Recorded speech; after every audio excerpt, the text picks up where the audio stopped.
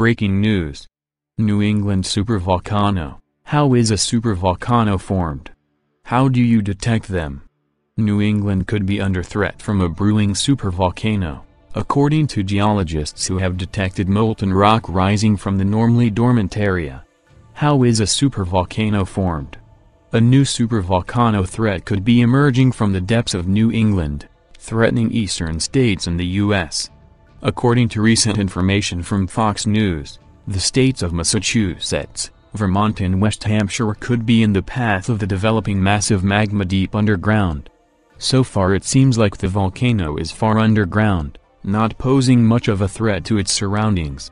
However, supervolcanoes are known for being much more destructive, with potentially worldwide implications. Volcanoes and their bigger badder supervolcano relatives are found around the Pacific Ring of Fire, where volcanic activity is commonplace.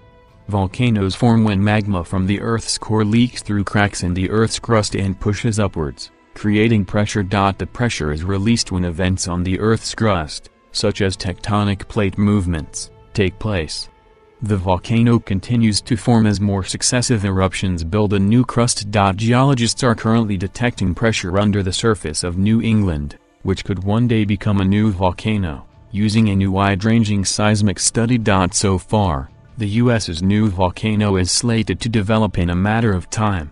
In the world of geology, however, this in reality means millions of years into the future.